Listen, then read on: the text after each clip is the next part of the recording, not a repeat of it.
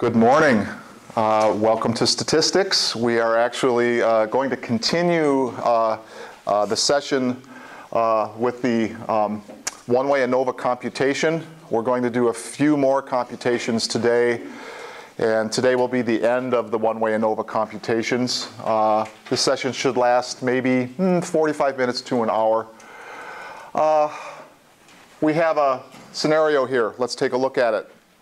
This is a problem out of social psychology on hazing in sororities and fraternities. Joanna's conducting a social psychology experiment on the effects of initiation on group attraction. Her hypothesis is that subjects experiencing a severe group initiation, an embarrassing task, in order to join the group will eventually come to like that group more than subjects going through a moderate and a mild initiation process, less embarrassing situation. Subjects were randomly assigned to one of three treatment initiation conditions. Following the initiation task, all subjects were asked to rate their attraction to the group they were about to join. So the dependent variable in this case is attraction, group attraction. 0 equals none, 10 is a great deal. Self-reported attraction to the group. It wants to test us to test her hypothesis at the 0.5 alpha level. Her hypothesis, now look at the data very closely. Remember I said the first thing you do is look at the data. Her hypothesis is that students experiencing a severe initiation task will actually be more attracted to the group as compared to the other groups, moderate and mild. Well, look at the data. Look, it appears anyway that the group experiencing the severe initiation task is like less attracted to the group. This is a smaller number than this and this. So immediately, class, her hypothesis is refuted. She's essentially wrong, which is fine. You know, we're right sometimes, we're wrong sometimes. We're right a lot and we're wrong a lot. It's just the way it is. But now, our job is to determine, you know, this number is the largest number in terms of the means. So we might develop what we call a rival hypothesis that states, you know what, or a question, is the group that receives the mild initiation task significantly more attracted to the group than all the others? You know, is there a significant difference here? You know, I don't know.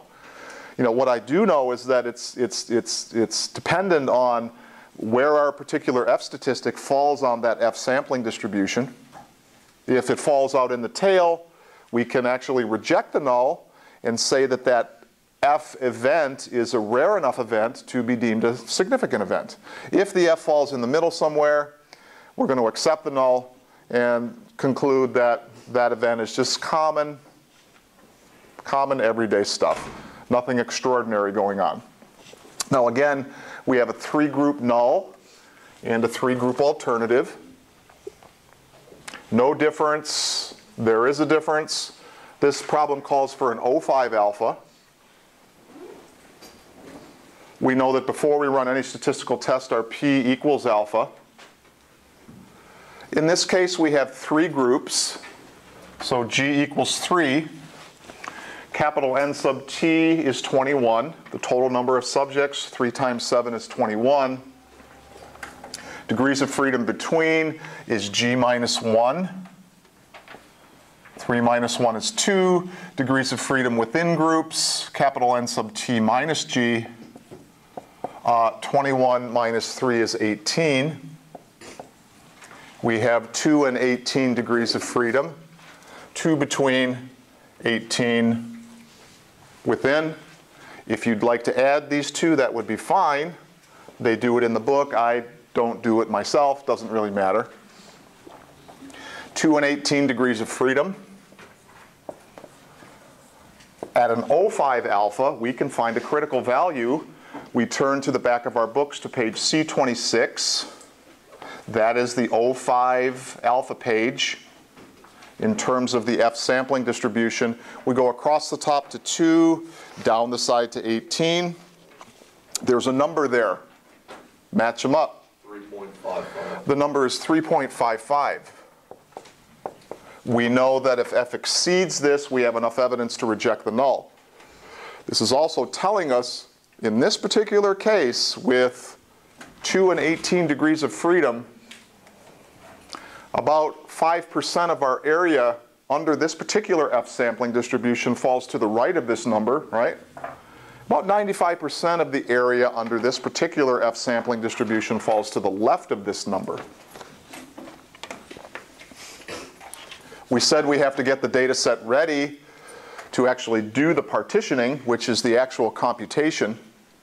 We do this partitioning, remember, in the form of sums of squares. We're partitioning variation. We're segmenting it. We're chopping it up. We have to do a series of summations. We do a sum x for each group and a sum x squared for each group. Sum x for our first group is 21. Sum x for our second group is 28. Sum x for our third group is 45. Simple summations. Now we do a sum x squared for each group. 3 squared plus 0 squared plus 5 squared plus 2 squared plus 1 squared plus 7 squared plus 3 squared gives us a sum x squared for group 1 of 97. Sum x squared for group 2, 168. Sum x squared for group 3, 333.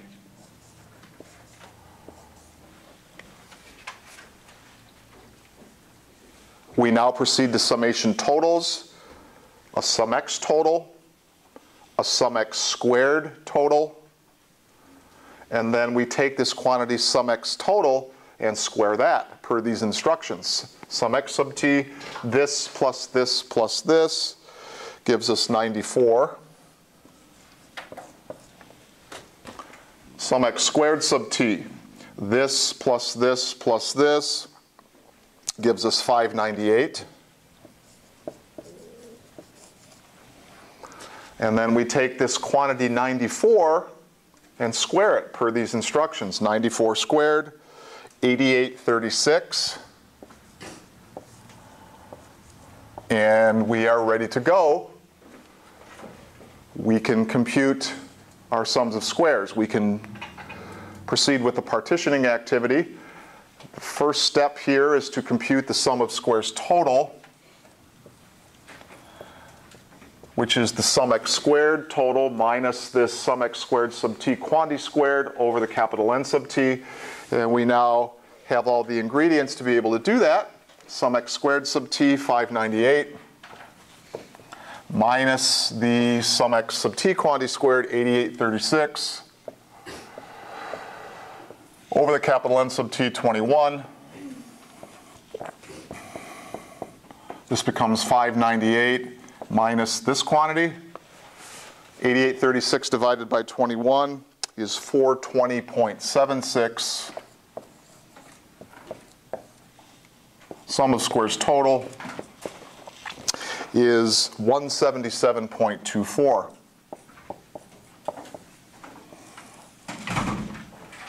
We take this number, we put it where it belongs.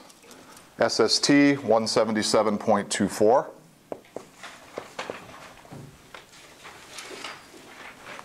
Our next step, sum of squares between groups.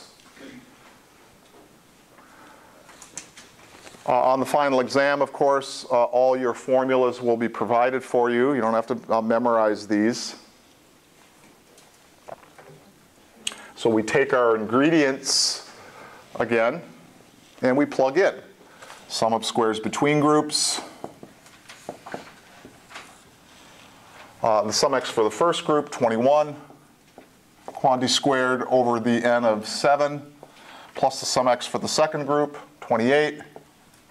Quantity squared over 7, plus the same for the third group, 45. Quantity squared over n of 7, close the bracket, minus this quantity right here, which is actually this quantity right here, which we already computed to be 420.76. Let's put that in there.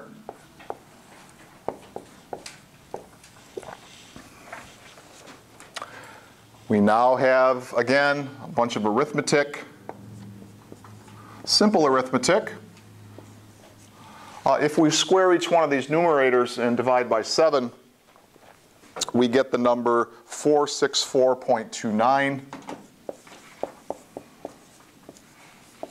minus our 420.76.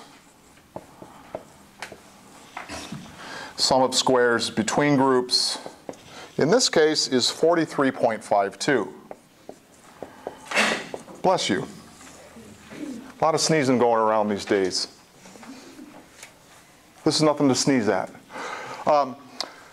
Little comedy in this real dry stat lecture. SSB 43.52. We put this where it belongs, and we can now kind of sit back and take a breath. And we actually, do what this thing tells us to do.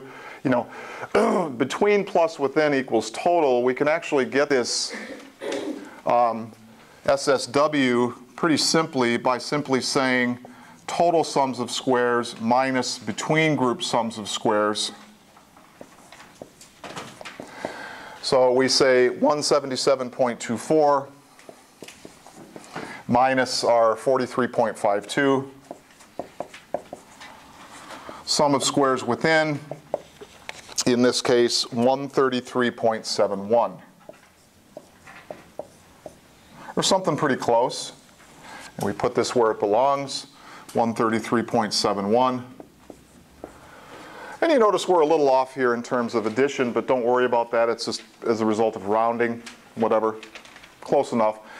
Now we do what this thing instructs us to do. SS divided by DF equals MS. We know this mean square is something really similar to a variance, right? It's not a variance per se, but something pretty similar. This divided by this, 21.76. This divided by this, 7.43. And we know the F statistic is the ratio of the mean square between divided by the mean square within. So it's just simply 21.76 divided by 7.43. F in this case is 2.93.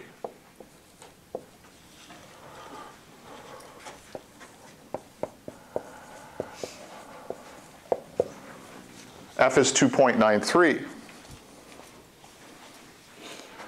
We have a decision to make.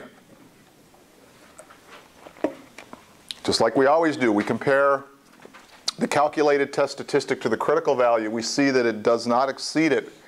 Therefore, our decision in this case is to do what? Accept the null. Yeah, accept this statement, which states that there's no difference in the population.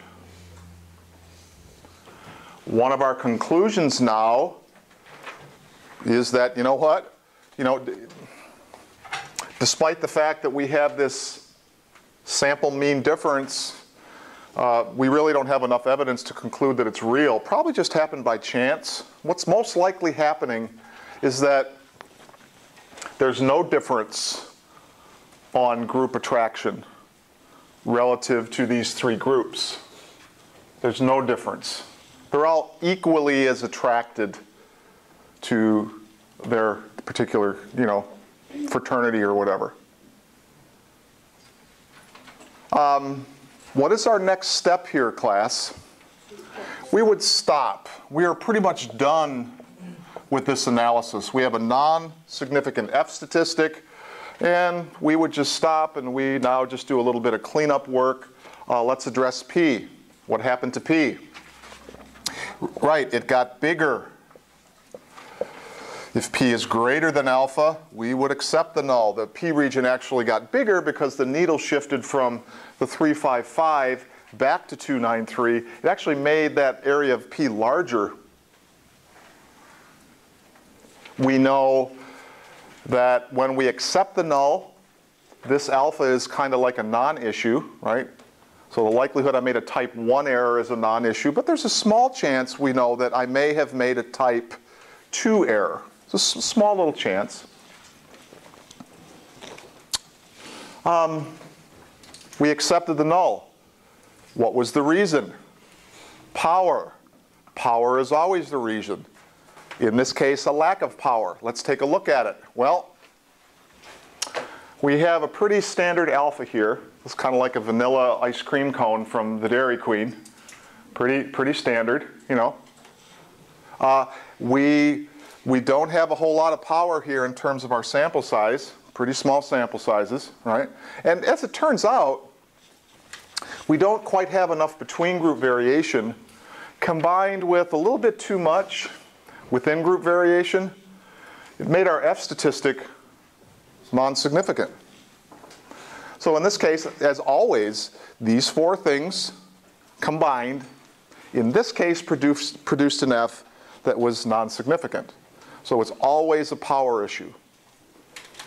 Between groups variation, within groups variation, sample size, and alpha. The four elements of statistical power. Okay, let's proceed to the problem on the partial reinforcement extinction effect. Get that problem out and draw an ANOVA table on the back. It'll just take me a second to get this thing set up. This next problem is out of behavioral psychology. It's actually really interesting.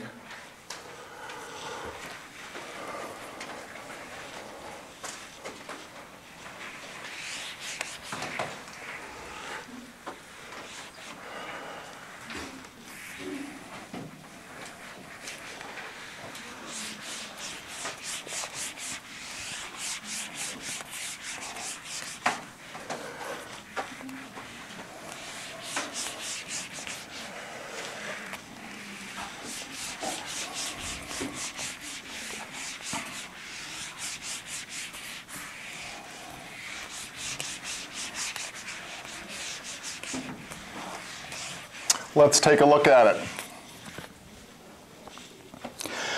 One of the well-known effects in psychology is the partial reinforcement extinction effect. It's a theory called PRE.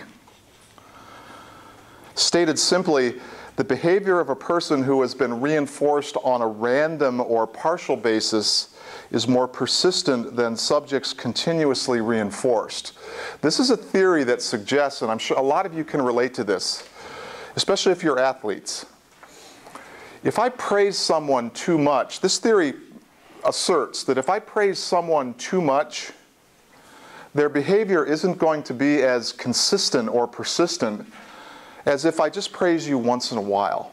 What this implies is that if I pat you on the back too much, you're going to think that you're just like so great that you don't need to work anymore.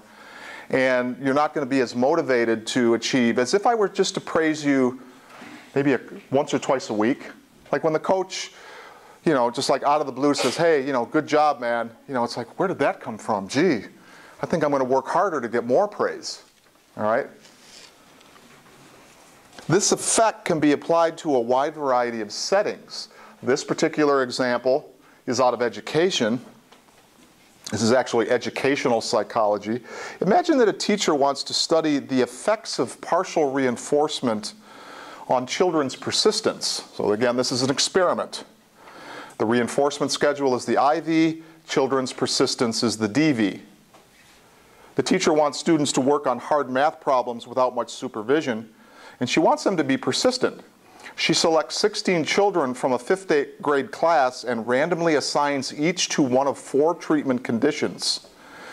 In group 1, the subjects receive a reinforcer for each math problem they solve.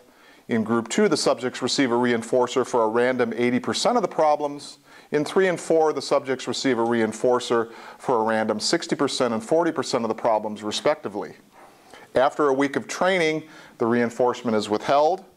The teacher gives the students 12 math problems to solve and counts the number of problems they solve before quitting. So the DV in this case, is the number of problems solved before quitting.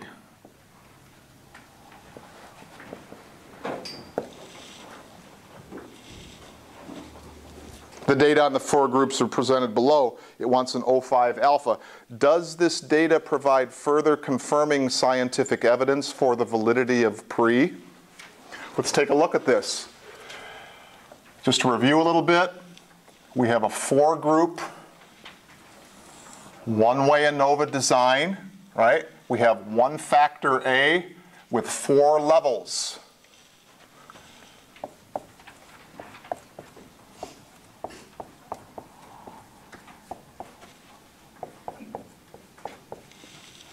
Reinforcement for every problem they solve. Reinforcement for 80% of the problems they solve. Reinforcement for 60% of the problems they solve, and so on and so forth. One factor A with four treatment levels. These are the numbers.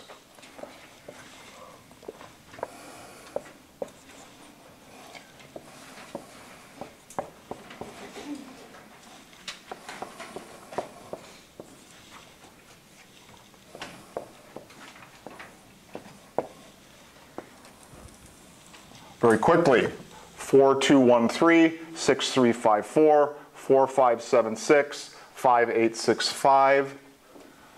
4 subjects in each group. The mean of group 1 is 2.5. Group 2's mean is 4.5. The mean of group 3, 5.5. Group 4's mean is 6, with 4 subjects in each group.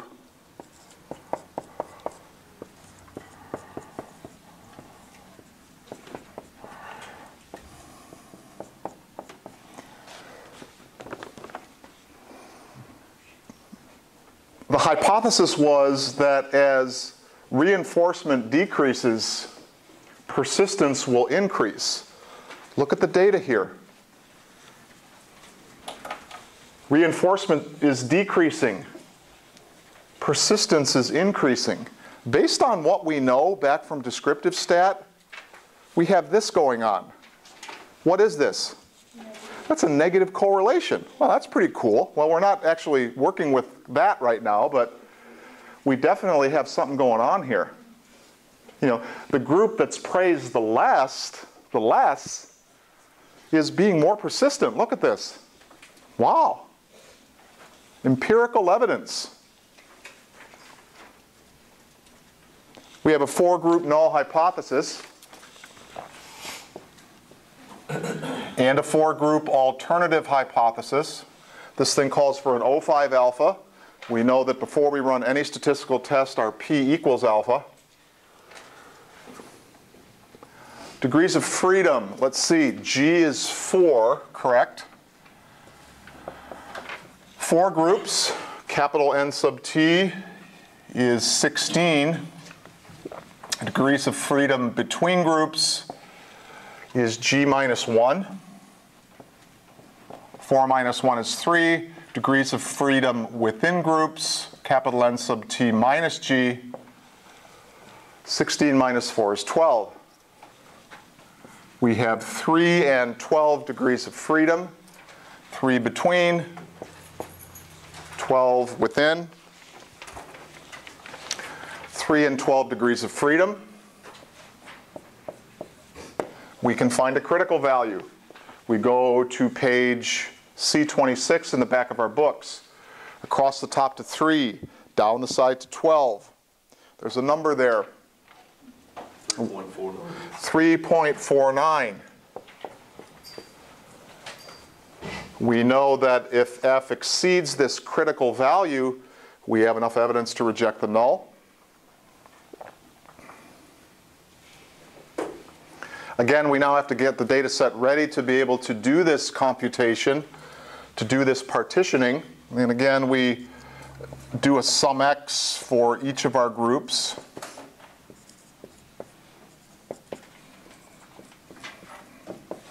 And a sum x squared for each of our groups.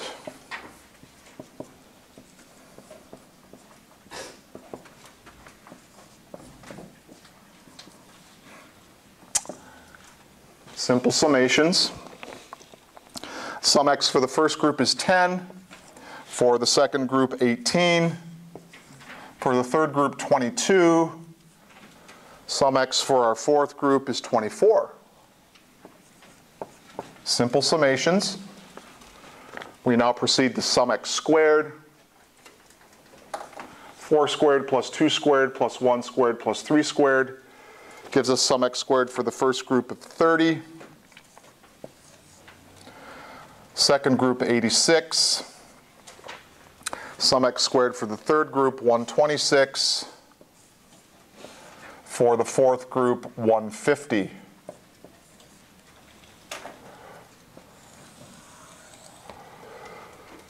We now proceed to summation totals. Again, we do a sum x total, a sum x squared total, and then we take this quantity sum x sub t, and we're going to square that. We're just going to bring everything over to totals, because we know that we're dealing with totals in this piece, of course. Sum x sub t, this plus this plus this plus this, is 74. Sum x sub t is 74. This plus this plus this plus this is 392.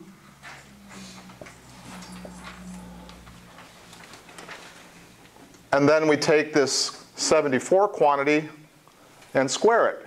74 squared, 5476. And again, we're ready to go. We can now begin our partitioning. SST is the sum x squared sub t minus the sum x sub t quantity squared over the capital N sub t. This is a sum of squares. So let's fill in. Sum x squared sub t, 392, minus the sum x sub t quantity squared, 5476. Over the capital N sub t of 16. And we'll just bring this baby down.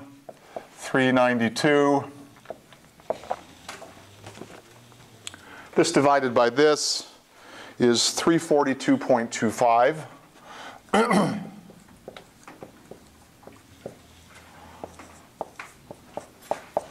Sum of squares total, 49.75.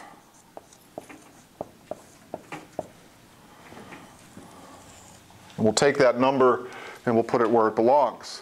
SST 49.75. Very good. Our next step, sum of squares between groups.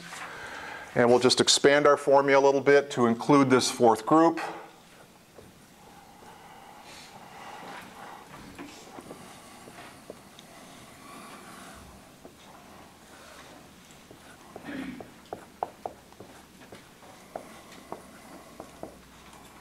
And we see we have a lot of course, busy work and filling in the blanks and blah, blah, blah. Let's do that. The sum of squares between groups. Sum x for the first group would be 10 squared over 4 plus the second group, 18 squared over 4 plus the sum x for the third group, 22 squared over 4, plus the same for the fourth group, 24 squared over 4. Close the bracket. Open up the next one. That's this piece right here, which is actually this piece right here, which we already computed to be 342.25.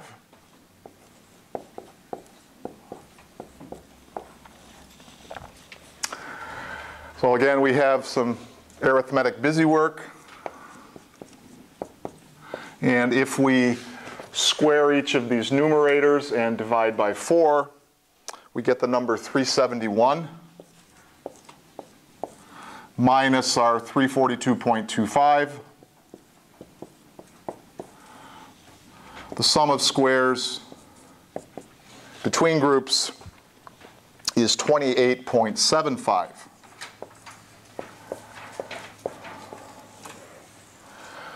28.75, and we take this number, we put it where it belongs. SSB 28.75.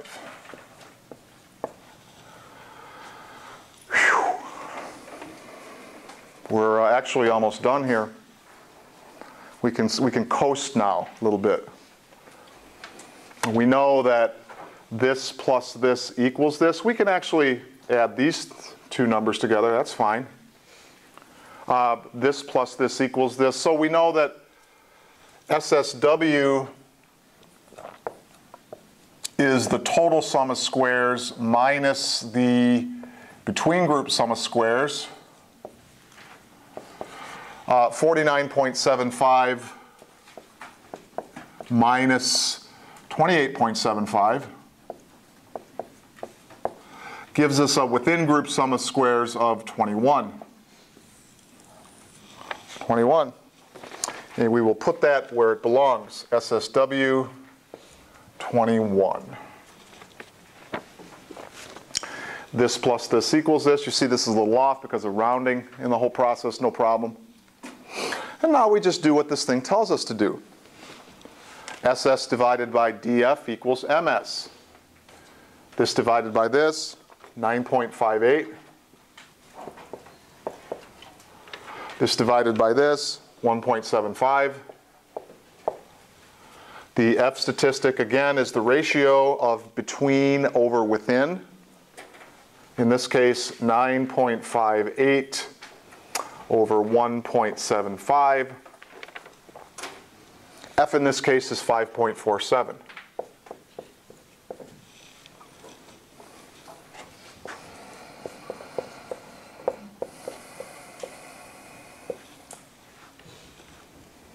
F is 5.47. We have a decision.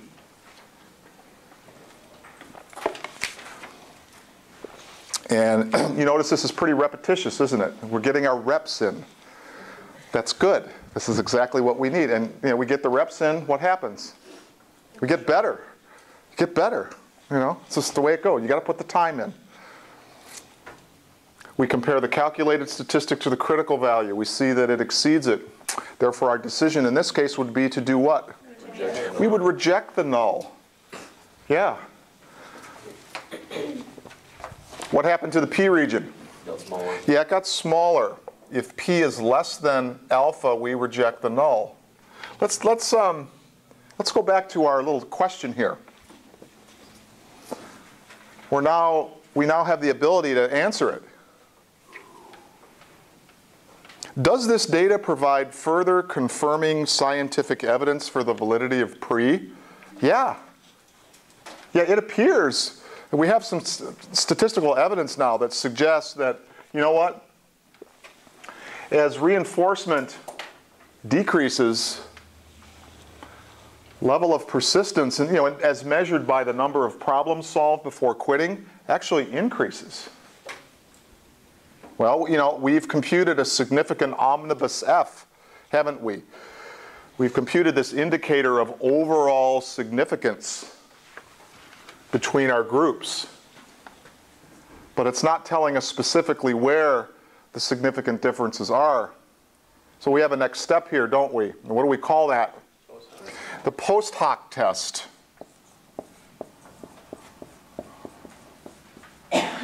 There are a number of them to select. There's actually 4 popular ones. You could select a Bonferroni or a Tukey or a Dunne or a Schiffe. They're like differences in cars. They all get you to the same place. Whichever one you do select, it's going to do multiple group comparisons. In this case, it'll compare the means of group 1 and 2, 1 and 3, 1 and 4, 2 and 3,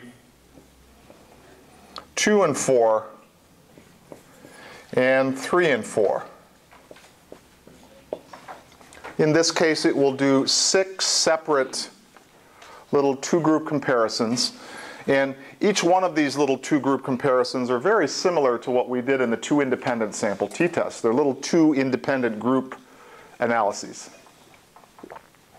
It will tell us more specifically where the significant differences are. So you might see, you know, asterisk here, excuse me, you know, NS here, maybe an asterisk here, an asterisk here, NS here, NS here, NS here. Asterisk implies, yeah, a null hypothesis was rejected at alpha 05. NS implies non-significant. We know that would imply P is greater than 05. So a typical research report, and this is just a little rough thing, I'm just jotting this up here, but you read the results of a scientific journal article, and you know, if they run One-Way-ANOVA and they have significant F, they will proceed to post hoc. You'll see Bonferroni or Chaffee, or you'll see it in just a ton of research articles. This is very, very popular analysis. Now again, we rejected the null, but there's a small chance that I may have made a mistake in my decision to reject the null. We call this the likelihood of a type 1 error. It's about 5%. So there's about a 95% likelihood that I made the correct decision, which is pretty high, you know. And the likelihood I committed a type 2 error is just irrelevant at this point, okay. This F apparently is a rare enough event to be deemed a significant event. We rejected the null. Why were we able to reject the null? Because we had enough what? Power. Yeah. The 4 elements of power. Do you think I might ask you those questions again? Let's see how it applies. Well, let's start with alpha. Pretty standard alpha. We have the Toyota Corolla of alphas here. The Chevy Malibu of alphas. Pretty everyday occurrence, right? Nothing, you know. Okay. And to be honest with you, we don't have a whole lot of power here in our sample sizes. Don't have a whole lot of power going for us here. But as the analysis turned out, you know, we had enough between groups variation combined with not a whole lot of within groups variation. It actually produced an F that was statistically significant. So again, we had enough power to achieve significance. Yes? That would fall under within group variability, wouldn't it? Yes, within group variability, yeah. So again, the 4 elements of power: between groups variation, within groups variation, alpha, and sample size. So we call mean difference now, well, we have a new term. It's called between groups variation. Between groups variation, within groups variation, alpha, and sample size. Okay, that will conclude today's lecture. I'm going to actually give you, so that third problem that I told you we were going to, I'm just going to give you that for homework. Happy studying, have a great day, and we will see you next session.